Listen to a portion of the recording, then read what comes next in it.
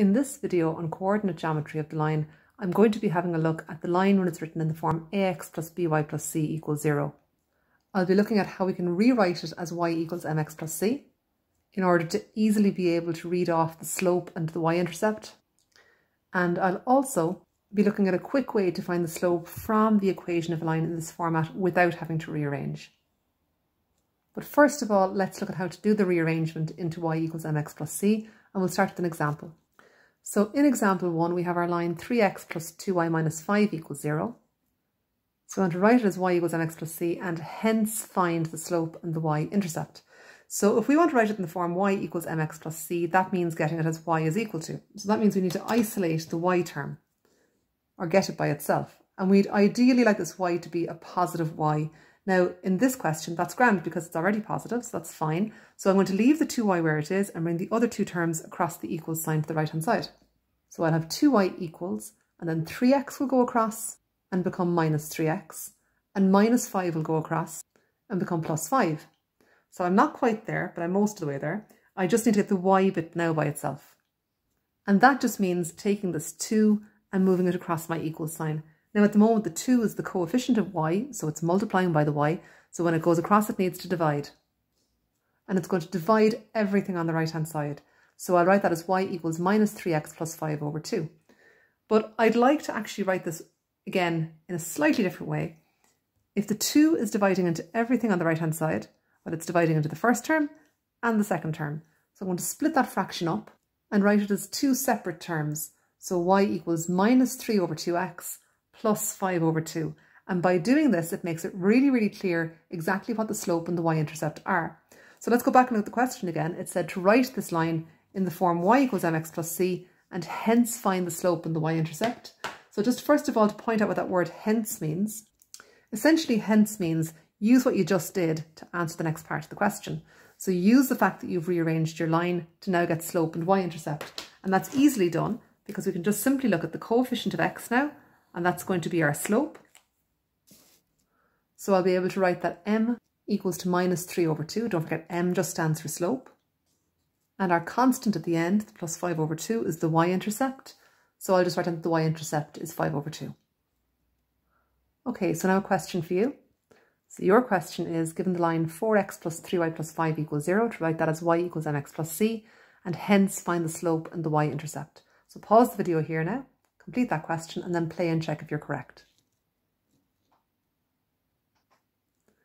Okay, so what I'm going to have to do is I'm going to have to first of all isolate the y term.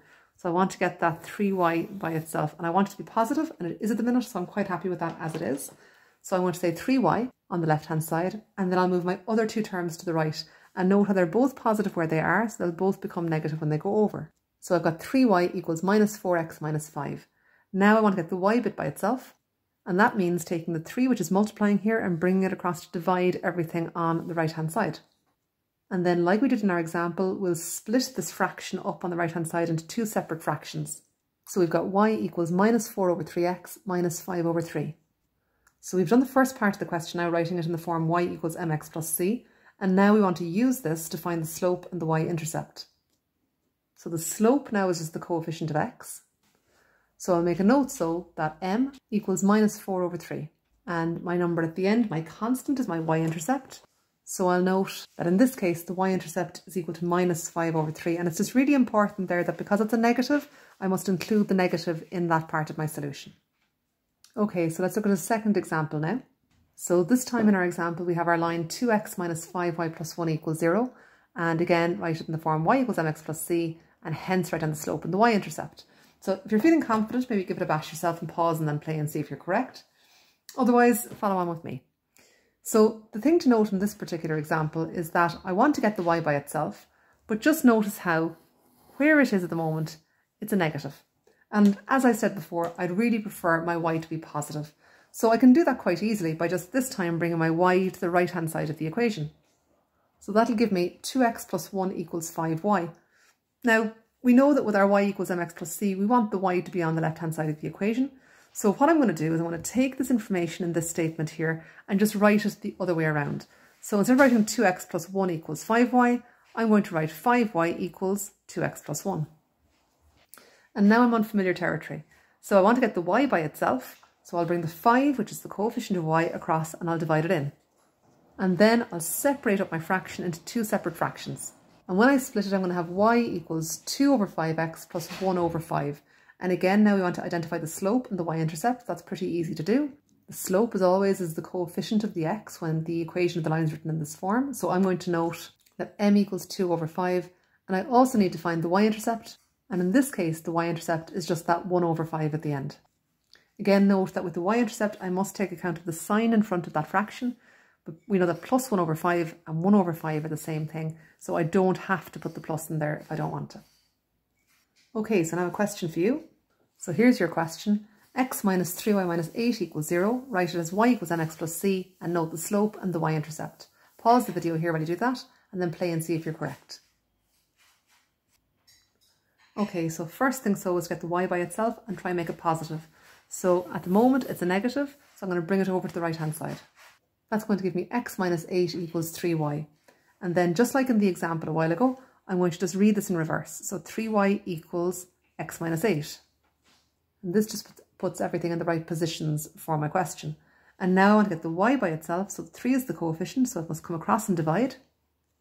And I get y equals x minus 8 over 3. And then I want to split that up. And just note that I don't have a number in there next to the x, but I can put the number 1 in for when I'm reading off the slope in a moment. So now I have access to the slope. So I can say m equals 1 over 3. And I also have access to the y-intercept, which is minus 8 over 3. Note that it's very important to include that minus there because it's in the equation in front of the 8 over 3 as well. So that's the first part of our video, rewriting in the form y equals mx plus c to be able to identify slope and y-intercept. But there's also a quick way of finding slope when a line is given to you in the form ax plus by plus c equals 0. So let's look at that now. So this particular technique can be really useful if you just want to get the slope quickly out of the equation of a line that's given to you in the form ax plus by plus c equals 0. And we have a little rule that we follow to do it. So if the equation of the line is given in this format, then the rule is that the slope is minus a over b. Now what this means in practice is that you look at the coefficient of the x and you change its sign and put that on top. And you look at the coefficient of the y and leave it exactly as it is and put it in the bottom. So let's look at an example. So my example is that I've got 3x plus 2y plus 4 equals 0 and I want to find the slope. So to do this, all I have to do is first of all identify the x and y coefficients. So the coefficient of x is 3 and the coefficient of y is 2. Okay, and they're both positive. So to get the slope, what I'm going to do is I'm going to pick out the coefficient of x and I'm going to change its sign. So at the moment it's a 3 or a plus 3 if you like. So I'm going to change it to a minus 3. And I'm going to put it over the coefficient of y exactly as it is, sign and all. So that's a 2. So it's a plus 2, but I can write it as 2. So I've got my slope now straight away, minus 3 over 2. This is particularly handy if all you need from the line is its slope. Do watch out though, if the question says to write it in the form y equals mx plus c, then you have to do that. And if you want to know about y-intercept, well, it's a good plan also to write it in the form y equals mx plus c. This is just if slope is your only target.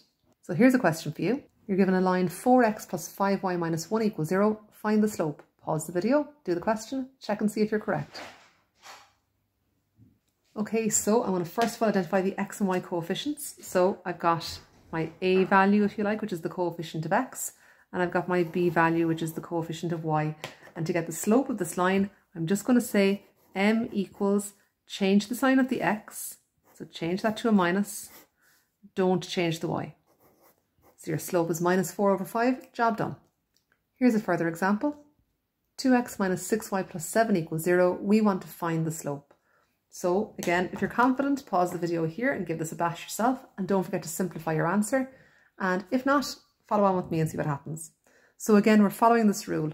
We just want slope, so m equals minus a over b. So I'm identifying the coefficient of my x, that's my a. I'm identifying the coefficient of my y, that's my b. And to find my slope then, I'm going to change the sign of the x, so change that to 2, or to minus 2 I should say, and then leave the coefficient of y exactly as it is, so over minus 6. And you can see here that I can simplify this down. The minus divided by the minus will give me a plus. and 2 over 6 cancels down to 1 over 3. Okay, so now a question for you. You've got 3x minus 5y minus 2 equals 0. Find the slope. So pause the video here, give it a bash, and then play and see if you're correct. Okay, so we're going to look at our x and y coefficients. There's my a value, there's my b value. To get my slope, I'm going to say m is equal to minus a, so minus 3. I'm changing that sign and I'm not changing this sign. Minus 3 over minus 5. And I can tidy this up slightly. It's just 3 over 5. So one last example.